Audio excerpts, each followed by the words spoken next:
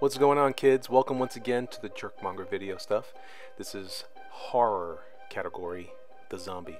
So what I'm doing here is I'm kind of just exercising some of the rules and the lessons that I was teaching in the recent videos that I did for last month for the shapes concerning drawing. So some of you who are interested in that sort of thing are going to notice here's where I'm kind of employing all these ideas about cylinders and spheres, cubes and cones. This is where you're going to see me kind of employing those concepts. So anyway, what I'm doing right now is we're just kind of going into, I just did a basic skeleton or the underdrawing concept here.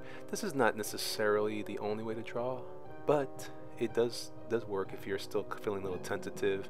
I have been experimenting recently in ways of drawing where I try to just not use a template underneath, but you know, for the kind of work that you want, I'm doing, and that you want to do, sometimes this is the way to go. So but you can see some of the way that I'm approaching it and the way I'm handling some of the shapes and the forms. You notice there's not a lot of smooth lines. A lot of them are like kind of crooked, wrinkly stuff. I actually like drawing this way.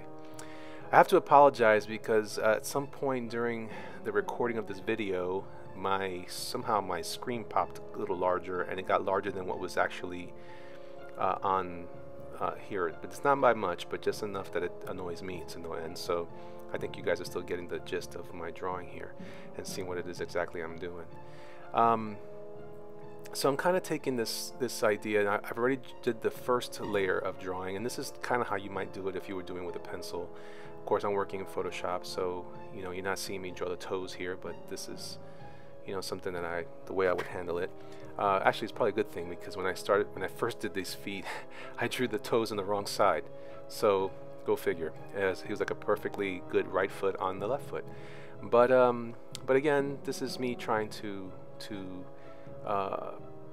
continue to push my own boundaries and how I work, and also trying to see if I could try something a little different. You might notice that in some of the way I'm drawing this, it definitely has a lot of inspiration from Katsuhiro Otomo, the gentleman that was responsible for Akira, the anime and manga.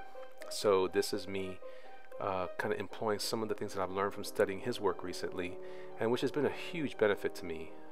Just kind of noticing little things that he would do, and how he would approach certain stuff.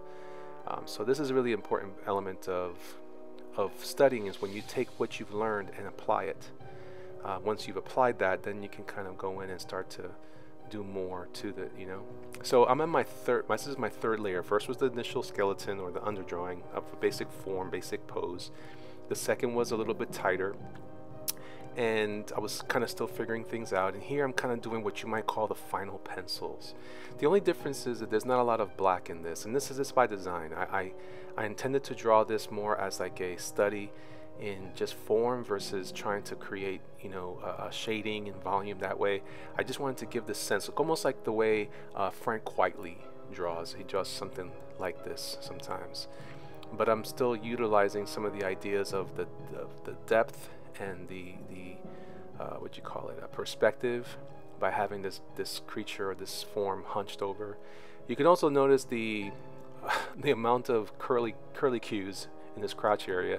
That's just because I wanted to draw something a little more horrific, a little more weird, and something that's going to be a little more off-putting for what this character is supposed to be, basically a zombie. Some of these ideas, by the way, are parts and parcel. They're going to be somehow involved in a project I'm working on with Honor Studio to create a Frankenstein story, and this is some of my thinking about how I want to create, you know, creatures of this nature and this caliber. Alright, so I did that final drawing, and now I'm playing around with some brushes. So I have a set of brushes that I use a lot. These are my, I use Kyle Webster's brushes, but he doesn't make them anymore, unfortunately. He got some sort of setup with Photoshop, and now he does that. But I found some other brushes, and this is his natural brush that I'm using here, which basically it has the properties of a normal brush, but in Photoshop, but it has a bit of a grit or a grain to it, which I tend to like. It gives it almost like a organic feel to it, like you're working with traditional media. So this is important. So you can see now I'm taking, and you notice that every time I draw, whether it's the underbase to the next level or the second that level to the third level, you notice that I keep adding stuff to it. I keep changing. Even here in the inking process, I'm not just going over my line. I'm not just tracing my drawing. I'm actually going through and creating new shapes, new forms, new pieces. And I think that's important. I think that's where you get a lot of mileage out of your art, is when you start to you take your art to the next level at every step, not just at the one step. So you see there you go. You saw some hair that I added to that wasn't there before. Little pieces of lines and little things connecting here or there that wasn't there before. Again, this is the difference between what used to be called finishing art and embellishment. I would say that I'm finishing my own art in a way, not just embellishing it. Or you might call it embellishing. It depends on where your perspective is on that, I guess. But I'm genuinely trying to create something new each time I draw it, so it's not dead. A lot of people who take their drawings and they just trace what they have there because they draw so tight. I don't like drawing that tight, especially when I'm inking my own stuff. I don't want to ink that way. In fact, what I'm really trying to do as I go through each pass is give myself the challenge of how do I add to this last layer what I just did. There has to be something else that's going on besides that. So definitely trying to create for myself something more ambitious than was typical of even myself. And you also see I've omitted lines too. I didn't follow everything. Again, I want this to feel really organic and alive, even though I'm drawing a living dead thing. Notice that there's these little ticks that I draw. Those are nice little ways to kind of hint at fat or volume of something without drawing every single little piece of or every solid line. I don't think it has to be solid. Some things can be broken.